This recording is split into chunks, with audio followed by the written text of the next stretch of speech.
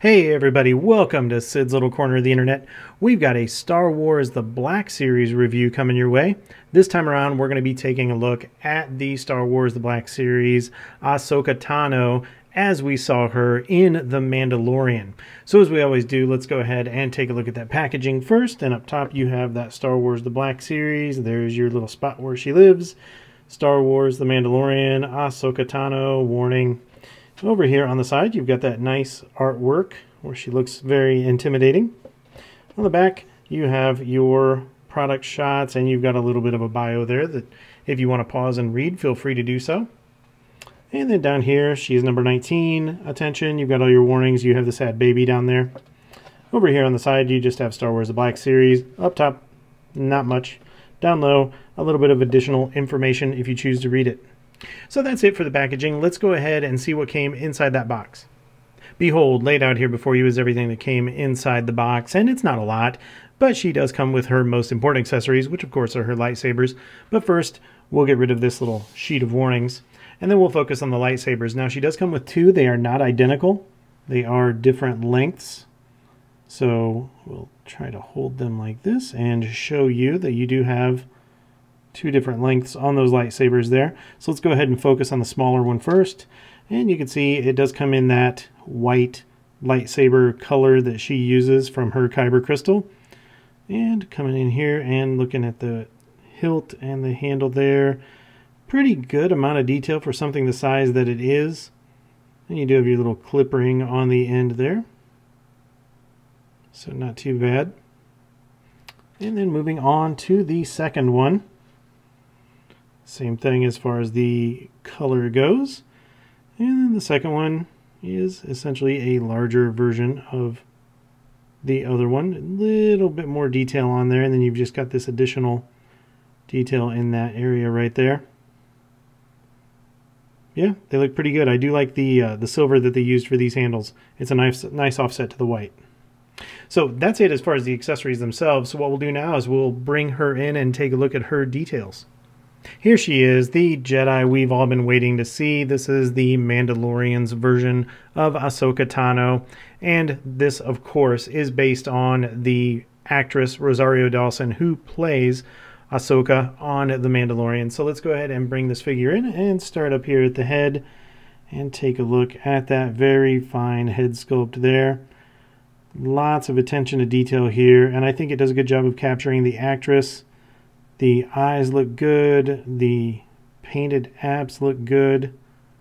Even up here at the top, you've got these touches of silver. So yeah, this is definitely, for me, this is the highlight of the figure.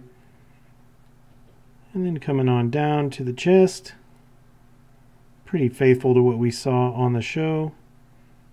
Just nice touches of paint right down here. And then you have this textured look and feel on her outfit, on her tunic, I believe is what you might call that. Correct me if I'm wrong. And it's long and flowy, and then comes down to her boots. And then she's got those little ninja style feet right there. And then coming up here to the side, everything looks pretty good. And then you can see just kind of that different tone right there in the belt, so almost a brown coupled with that blue. And then you've got her arms we'll take a look at. She's got her fingers exposed, and she's got her arm guards, her blanking out on what they call, but bracelets, something along those lines. It'll come to me halfway through the review, and I'll just yell it out. Gauntlets, gauntlets. I wasn't even halfway through the review. Gauntlets. There you go. She has her gauntlets. And then coming up here to the biceps. Looks pretty good there. And even on the insides, not a lot of detail, not a lot to see, but you do have some of that nice texturing in there as well. All right, and then coming around to the back, you have the back of her head. And then moving on down, got this nice sculpted area back here that looks like a knot where all that is tied together. So good attention to detail there. and then coming down to the backs of those boots. And then she does have the little ports on the bottoms of her feet if you want to use a stand as well. So yeah, I think the detail on this figure looks really good. Like I stated, the face, for me, the head sculpt is definitely the highlight of this figure. I think it accurately captures the actress and it looks really good here. So let's go ahead and jump into that articulation and see what kind of poses you can get out of this figure. And we'll start right up here with her head. So her head has some mobility, but because of her headdress or the rest of her head dangling off everywhere, it kind of limits her movement. But you can get a little bit of up, a little bit of down, a little bit of side to side. I mean, it's there, but you can't really use it. And then you can turn her head about that much. So now, I mean, I guess if you pushed a little harder, you could, you know, so you can get maybe something like that going or something like that going. It almost looks kind of evil. But yeah, so you get it's kind of limited in the movement, but you get enough where you can give her some good expressions for sure. And I would not want to lose the detail here to gain articulation in the head. You've got enough, and with this detail, it works for me. So down here at the arms, I mean, this is typical of all Black Series, what you're seeing. So you're going to come out about that far, and then you can go all the way around. You can get a pretty deep bend at the elbow, and then you do have your bicep rotation right there, so you can go all the way around. And then you do have motion down here at the wrist where you can spin the wrist, and you can tilt it up, you can tilt it down. And this tilt is really helpful for her when she holds her lightsabers. So it definitely helps as far as getting some poses there. I am not a master when it comes to posing figures, so I'm sure some of you out there can be way more creative than me. You do have a lot of articulation going on right here at a very high waist. So you can have her leaning back. You can have her leaning forward. You can even give her some really cool side-to-side motion. So it's very nice. And then, of course, that couples as the waist rotation as well. Now, down here at the legs, it's where things get a little more complicated just because of all this other stuff going on. So you can get her about that far. So you're not going to get a full split out of her, but it's still enough. And then you can kick forward about that far, kick backward about that far. And then at this knee, you can kind of see what they've done here with the cutout.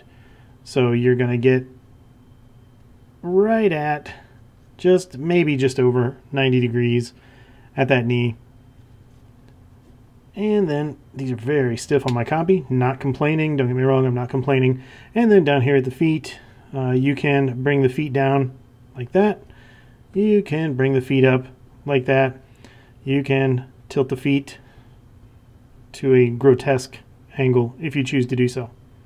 So yeah, you get a pretty decent amount. Oh, let's not forget about the thigh swivel. So you do also get thigh rotation, so you can go that far out and you can go that far in. All right, so yeah, you can certainly get her in some nice poses, and she's pretty stable. I haven't necessarily had to use a stand with her yet. I think she's got a pretty decent amount of balance, but she does have very small feet, so it's just something to be aware of. If you can find the right pose, she'll hold it for you, no problem. All right, so as far as accessories go, we're not going to do a separate segment here. We're just going to lump this all in because, I mean, they're lightsabers. You know, it's not like there's a whole lot to show off here. And, you know, in my Transformers reviews, I would talk about blast effect compatibility, that kind of stuff. Well, these are lightsabers. So, you know, you're going to plug them in. And I find it easier. I know I'm burning her hands right now. This burns, I know. But I find it easier if you just slide it in that way. And then you can have her holding it. And really, depending on how good you are and your posability, where you want her to position those lightsabers. And, you know, much like what her character does, you can have her holding them like this, or you can have her holding them like this. So you could do, I don't know, get it, there we go. Maybe something cool like that. She's not quite holding it well, there we go. So you could do something cool like that if you wanted to.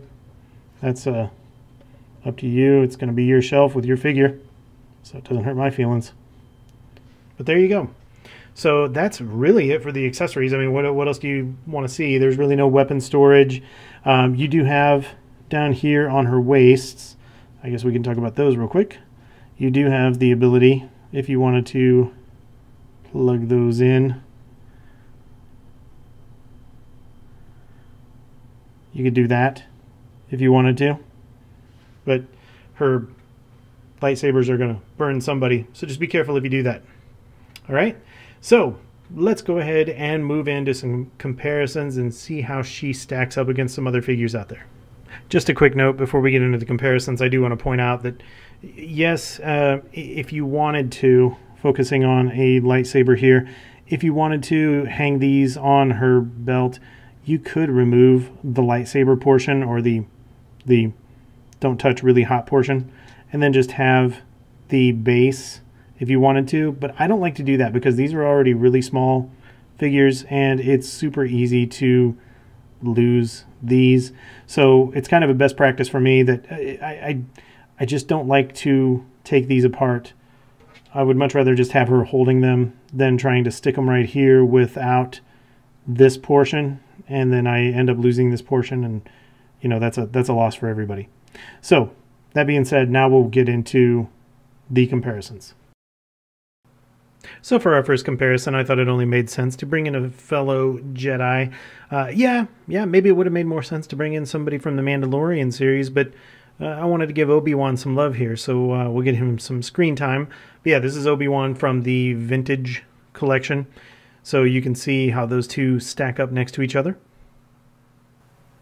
For our next comparison, here we see Ahsoka next to a Jawa that I've had since I was a kid, so this little dude is many decades old, and you know, the crazy thing is, I think the scale actually works pretty well. I don't know exactly how tall Jawas are, but I would estimate that that's probably pretty close. For our next comparison, here we see Ahsoka next to a Predator from Hiya Toys. This is a 1/18th scale Predator, so you can get an idea of how the Black Series stacks up next to some 1/18th scale figures.